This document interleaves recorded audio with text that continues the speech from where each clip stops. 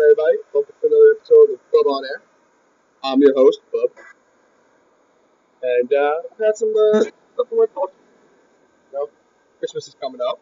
We got a lot of plans coming up.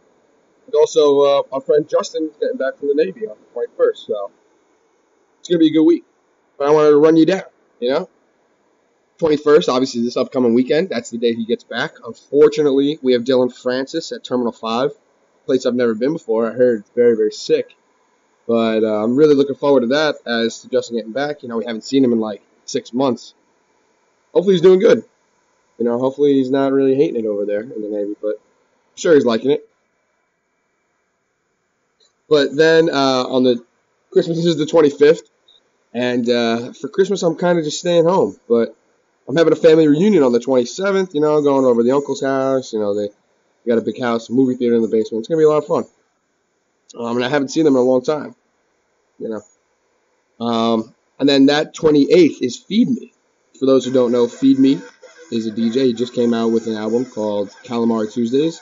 And it's going to be awesome. Because he doesn't really, make, I don't want to say he doesn't make single songs, but, the songs he does make, it's not build up, drop, build up, drop. It's more of, it's that's a lot of it.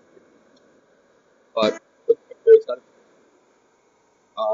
right after that, we have Dot of Life for Winners Galactic. I was thinking about selling my ticket because it was at the Izod, but thank God that they changed the venue.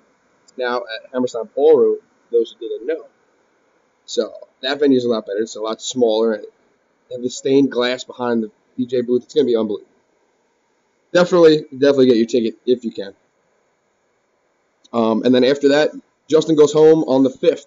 So we all planned a snowboarding trip on the 2nd, but we don't know where to go just yet.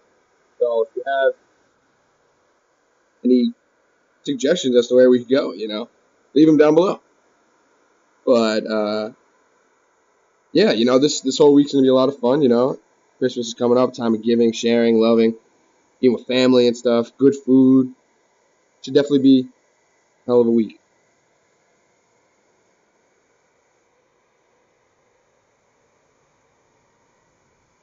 Hold on.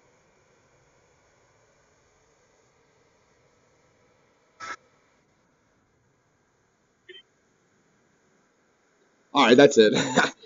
All right, you guys have a good day, and catch you later, alligator.